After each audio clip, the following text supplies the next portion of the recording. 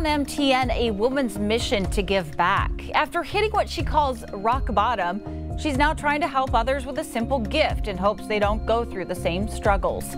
Plus, the latest on yesterday's tragic Georgia school shooting. Why authorities cleared the suspected teenage shooter after questioning him about a shooting threat just last year.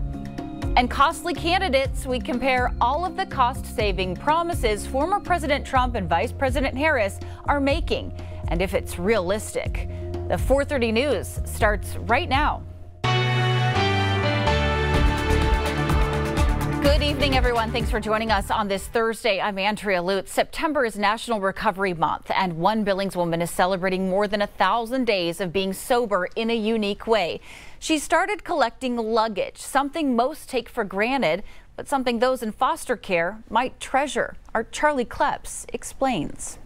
It's something most of us own, a simple duffel bag or backpack that can easily hold and transport our belongings. But many foster children aren't so lucky, and when they move, their belongings are forced into trash bags instead.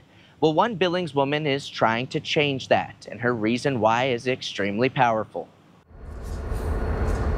Rock bottom is scary. It's dark, it's cold. Overcoming addiction isn't easy. When I hit rock bottom, I had just lost my best friend to an overdose. For Zoe Lynn Hilario, it took the death of a friend, CPS taking her son, and the loss of her home to truly hit rock bottom.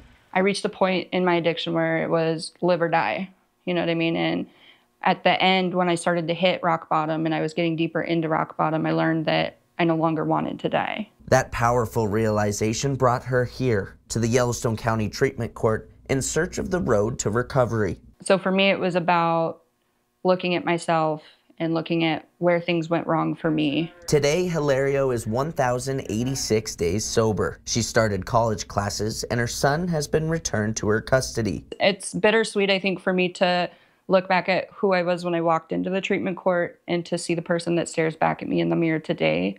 And Hilario isn't done improving yet. She's holding a luggage drive for foster kids, just like she once was, hoping to make a difference. It blew up pretty much overnight, I think. I didn't think I was going to get anywhere near as many things as I've gotten. I'm incredibly proud of Zoe Lynn. Honestly, she blows me away every day. Treatment Court Coordinator Sophia Jackson is pleasantly surprised as well, though her joy comes from watching Hilario's progress. She's done so much with her mental health and her addiction and even with her parenting. While her collection is already impressive, Hilario can always use more. There's a drop-off day on September 21st at Growing Together on Grand Avenue. She plans to distribute everything to Tumbleweed and CPS on October 15th. She just continues to grow. It's a success story the treatment court dreams of. I love seeing this version of Zoe Lynn that just is not afraid to take on challenges, to have setbacks. All of these things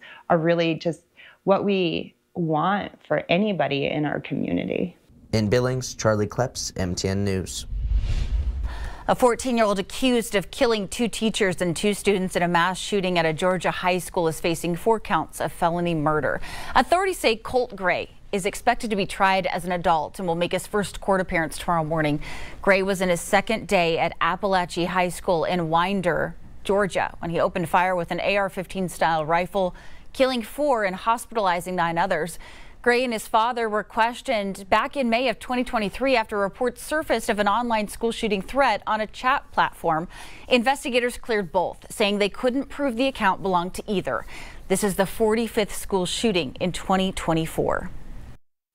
It's always difficult to talk to your loved ones, especially children, in the wake of a school shooting.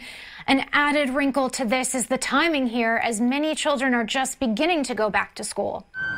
After a school shooting, it's common for children of any age to have feelings of fear or worry for their safety. It can also re-trigger feelings of grief. We've spoken many times about this with clinical psychologist and trauma expert Dr. Robin Gurwitch. She says the timing of this school shooting at the start of the year could make things harder on parents and teens especially. So at the beginning of the school year, when I'm thinking this is going to be the good year, and it starts out with a horrific tragedy, then the question becomes, are all my hopes for what the school year could bring for nothing? And we have to reinforce that there's still some positives that we can find in the school year they have ahead. And what is their school doing to keep them as safe as possible? Experts say staying calm, having a little plan of what to say, but being ready and leaving space to listen is key. Starting with just stating the fact there was a shooting at a school today. What have you heard? Can be a strong start. Be up to date if your child does have a question, and it's crucial not to shut down any emotions and tears if they come up. Much of the conversation should revolve around safety. What we can say is, I truly believe that your school or our community, our family, is doing everything it can to keep you safe. And I would never send you somewhere that I didn't believe that you would be okay. And one last tip, always make sure you're taking care of your own mental health as well. Lindsay Thie, Scripps News, Los Angeles.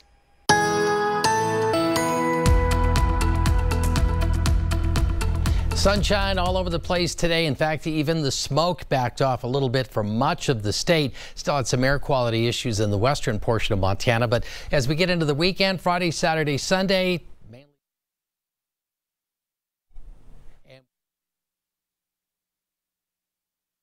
conditions are remaining above seasonal averages. We'll continue to look at a lot of those warm and dry conditions into the early part of next week as well.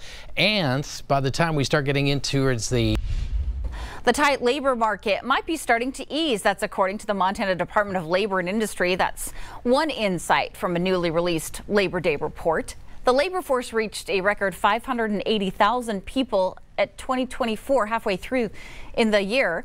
Montana ranking 4th in the nation for people migrating into the state since 2020.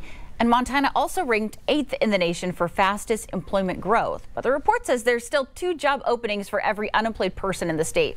The state's aging population is a factor.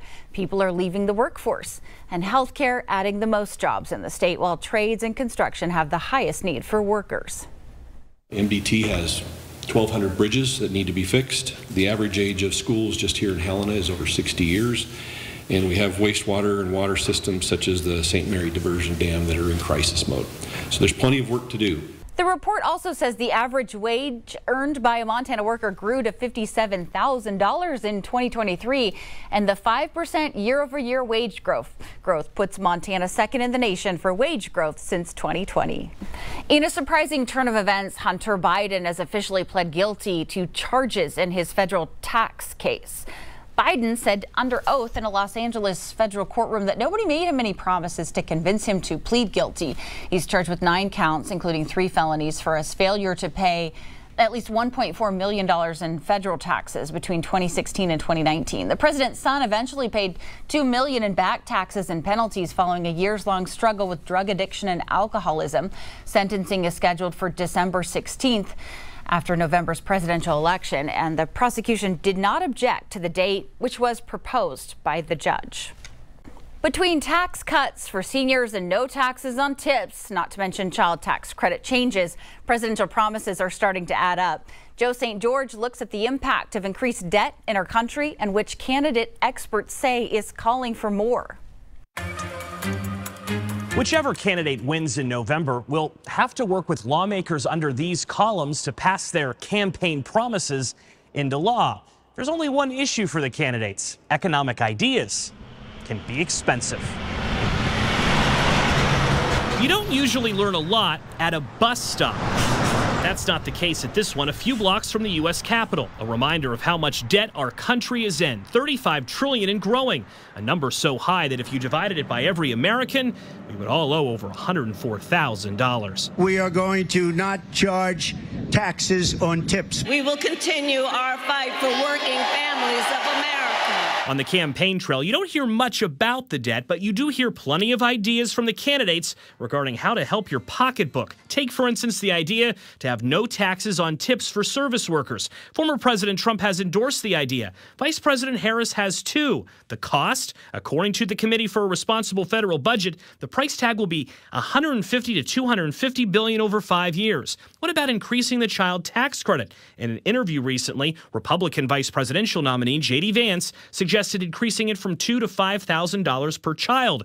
Vice President Harris has backed increasing it too, and even proposed a new $6,000 newborn tax credit. The cost? Anywhere between $1 to $3 trillion over 10 years, depending on income limits and qualifications. There are other ideas too. Trump has called for no taxes on Social Security benefits, potentially costing $100 billion a year. Harris has called for a $25,000 down payment assistance program to help home buyers, something that could cost between $25 and $35 billion annually. So essentially telling everybody what they want to hear. Kent Smetters is with the Wharton School of Business and analyzes how much the candidate's campaign promises might cost taxpayers. There's no question that Trump is calling for more debt over the next decade than Harris, so over twice as much. Smetters says that's because Trump has expressed interest in lowering the current corporate tax rate, which may create more economic activity, but would also likely create more debt.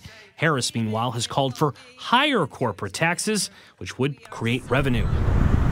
If you're wondering why the debt matters, Smetters says future generations could see drastic spending cuts or higher inflation. The burden that we're placing on future generations, somebody has to pay it. Joe St. George, Scripps News, Washington.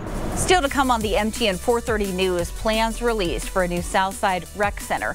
This one's smaller and cheaper and possibly not needed for the ballot. We'll explain. And Ed is back with a look at that warm weekend coming up.